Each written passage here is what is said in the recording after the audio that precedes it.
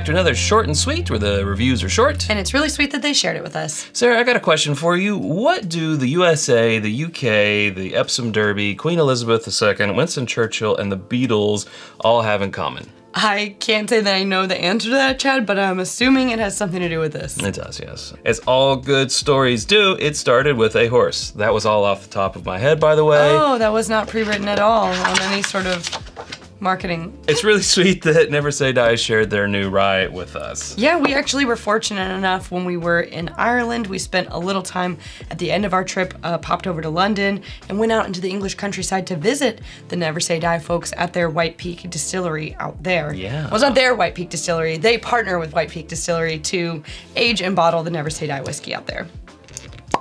Ooh, nice. So Very like nice a horse club, right?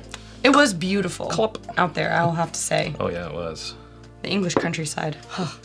So all that, you know, stuff in the beginning about Queen Elizabeth and the Beatles and all that, if you want to know that story, we did a review on the Bourbon several months ago. You can go look that up. Go look that up. It's got the full story. If we tell the full story here, it's not gonna be short and sweet. Right, exactly. So let's get to it. 105 proof, non-age stated, and sourced, Kentucky sourced, and then shipped to England and aged for an undisclosed amount of time in the English countryside. That's right. That's their deal. Yeah, That's their spiel. Kentucky and England. For a rye, this has a lot of sweetness on the nose. It does. Like hints of mint and cherry, but mostly sweetness. This is one that I would pull pine out there. I could see that. You know, yes, mintiness, but yeah, like pine. you're walking through a pine forest. Very much like a forest after it rains. Well, does it taste like a forest after it rains? I don't know. Let's find out. To your hell. Sarah, I'm in a pine forest. It has rained. I'm walking through it. And I'm eating a chocolate bar. Or actually, I'm eating a granola bar that has chocolate chips in it. There you go. Yeah. There's definitely an earthiness to this. That pine, slight effervescence, mintness is there. I mean, it is a rye. Mint, yeah, I mean, it is a 56% rye, so not super high rye, but, you know, over the barely legal limit. Kentucky style rye. Yeah, 33% corn, 11% malted barley, which is, I think, where that, like, earthy chocolatey note is coming in. That malted barley content being, you know, at 11%. So that's a significant amount. 105 proof? 105 proof. I was saying it's got a decent transatlantic hug and a pretty long, finish. I mean, if you watch the channel for any good length of time, you'll know that when we talk about ryes, proof is not as important. I mean, it's not always important anyways, but generally we tend to gravitate towards higher proof bourbons just from like a textural standpoint and a finish standpoint. Ryes, we found, don't need to be aged as long in order to gain as much character as bourbon, and they don't need to be as high of proof to get all that same characteristics. So right, yeah. Whether 105 does not, I think it's perfect for this. It's feeling pretty perfect. Nice warm chest feels here. Second sip. This is atmospheric.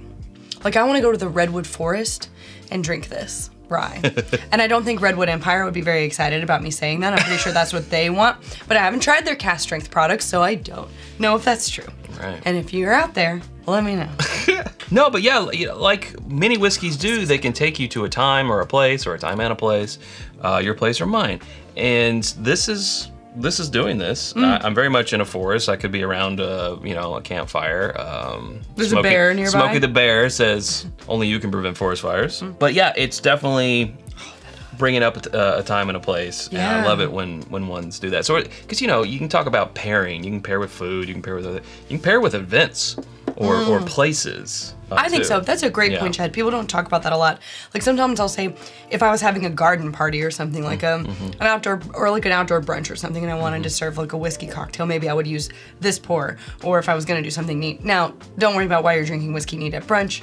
Just mind your business. Don't worry about it. Mind your business. Stop trying to step all over my fun. Why are you even questioning? But if, again, like sometimes we talk about like good fall pours, and I think this would be a good fall pour, again, like if you're in a colder weather climate out in the forest. Or you would start to wear a hoodie. A hoodie. Yeah. Yeah, this is good hoodie weather wherever you are, whatever hoodie weather is to you. Speaking of good hoodies, I can tell you where you can get them. It's whiskyambitions.com. It's where you can get the hoodie, because it is a hoodie, see? That Sarah's wearing, the t-shirt that I'm wearing, of course the Glencairns we're drinking from, all of our glassware, including our mini Glens and our Copitas and rocks glasses. And our new tasting kit. Yeah, that new tasting kit, that's, you get 4 Glencairns and then, you know, devices for tasting there as well. But also our bottle cut candles, more that's always coming soon. That's at whiskyambitions.com. And you can become a patron at patreon.com/itsbourbonnight and join our community for as little as $1 a month. And that is where you get exclusive access to after the episode content, our barrel picks, opportunities to participate in events, and more. So here's what we're gonna do. We're gonna let it just sit there for about 10 minutes. We're gonna see what happens as it opens up in the glass. I don't want to let it sit. And we'll be right back. And we're back. All right, 10 minutes. See what you have done to this whiskey. Smell a little bit more earthy. I'm getting like, you know, if you stick a marshmallow in the fire and you catch it on fire and it gets the char on the outside, but Sure. it's still like that charred, sweet. Yeah, that's what I'm getting.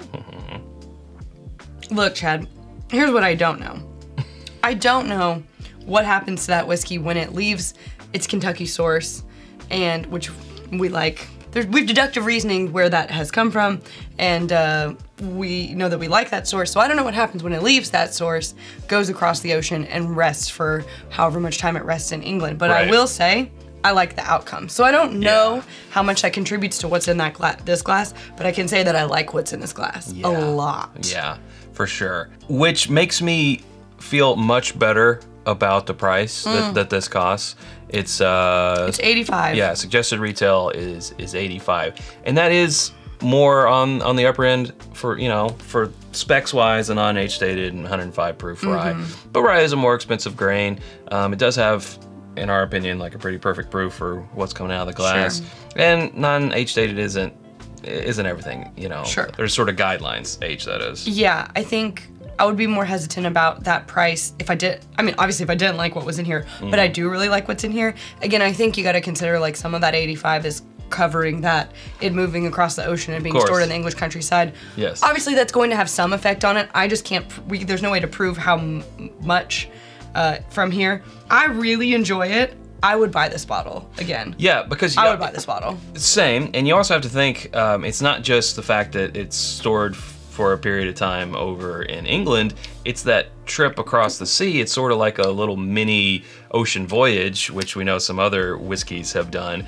So that transportation, the jostling and so forth, does have some impact. We've actually tasted some studies of control versus ones that have been, and we believe that it does have an impact on it. So you're also getting that in its trip over there, which is nice. At $85, like, this is not one that I would reach for all the time for a cocktail, but man, in a spirit forward cocktail like an old fashioned or a Manhattan, my preference is a black Manhattan with the chocolate and earthy notes that are in this. And that proof, oh, this would sing. That's what I want to make with it. Oh, I like it. I like it. Well, hey, that's where we better leave it. If you haven't subscribed to us already, you can do so by clicking right up here. There's suggestions of other videos down here, and we hope to see you over there in one of those. Thanks, Sarah. Thanks, Chad. Thank you. Never say die. Until next time, drink more rye. That rhymed.